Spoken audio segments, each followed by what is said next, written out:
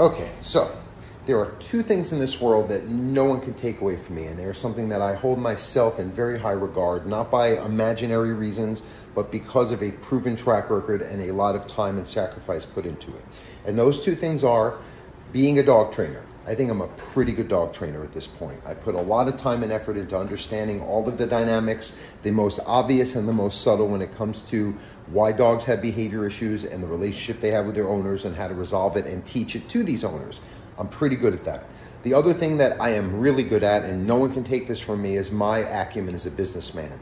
I do what I say. I respond in a timely fashion. I am punctual. If I am going to be 2 minutes late, you're going to find out so that I am not inconveniencing you. I've always, from the first day that I realized that I can make a living doing something other than working for someone else, I've always shown nothing but appreciation for those people that give me. Now, my clients, because of the nature of what I do, I'm going to put high expectations on them. They're going to have to do the work, they're going to hear the truth, and sometimes have to do and hear things that they're not always comfortable with. But I'm there for them, and they know that. I am 100%. I'm going to take my client's call. I'm going to give them that time. I'm going to listen. I'm going to communicate. That's what a good business person does. Now, a lot of you probably have noticed, if you're a little older, the world is not always running on that way when you're trying to get goods and services with your hard-earned money.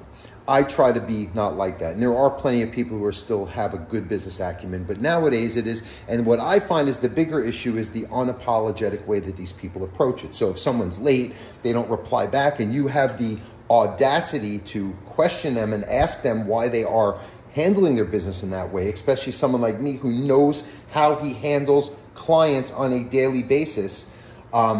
These people, sometimes they do not like hearing that. They want to get defensive. They're big on gaslighting. Gaslighting is very strong, where they try to recreate a narrative of what happened where, hey, it took a month to do this. Well, I did it right away. Do you want to go back to the old calls and texts and see the forensics here to see what's really going on? So people think now that if they believe their bullshit, everyone else is supposed to believe it.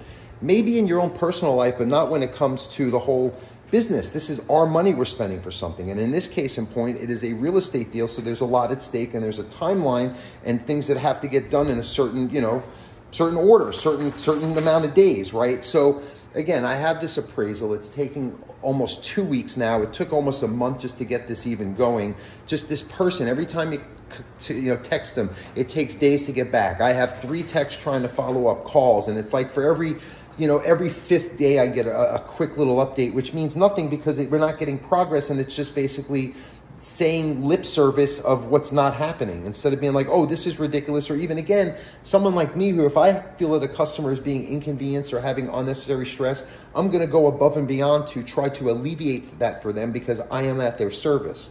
And I'm just a stupid dog trainer. These are real estate people doing pretty big transactions, a lot of money at stake. These are people's homes. There's a lot of things that people are stressed out when they're doing these deals. To not have enough awareness or empathy, like when I talk to this guy, I use the term empathy and compassion a lot, because to me, you have to have empathy to be a good business person.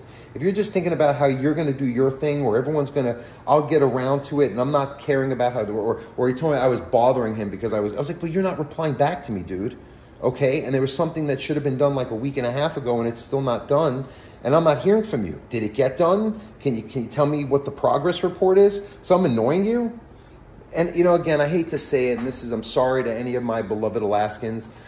Business runs like molasses, shit and molasses up there. I mean, it really is just so slow and so casual. I mean, I had deals where it's like we have a timeline that, yes, on this Friday we have to sign something. Monday, it's like, what happened to you Friday? Oh, I just went fishing and I was where there was no cell reception. So that's your rationale instead of getting someone to cover for you. These people are just, it's just a disconnect. They're up there, and I love it there. I see myself as an honorary Alaskan, but the speed that I've been operating, and I'm going to be honest, that's part of why I'm back down in California to do my business. It was a little harder getting a push and getting goods and services taken care of the way that I need, because I got a lot of moving parts, and then they're treating me like I'm the bad guy when I'm actually creating jobs, pushing money into that. I mean, a lot of things that, like, I shouldn't get that attitude, but I'm asking you to just do what and that was why I prefaced all this with me explaining what I'm priding myself in as a business owner, the way that I give it to my clients. And I'm just a dog trainer. It's not that hard to do. It's called caring about the person who's making you money more than yourself and seeing how their situation is before reacting to them. And then maybe you're going to give a little more of yourself.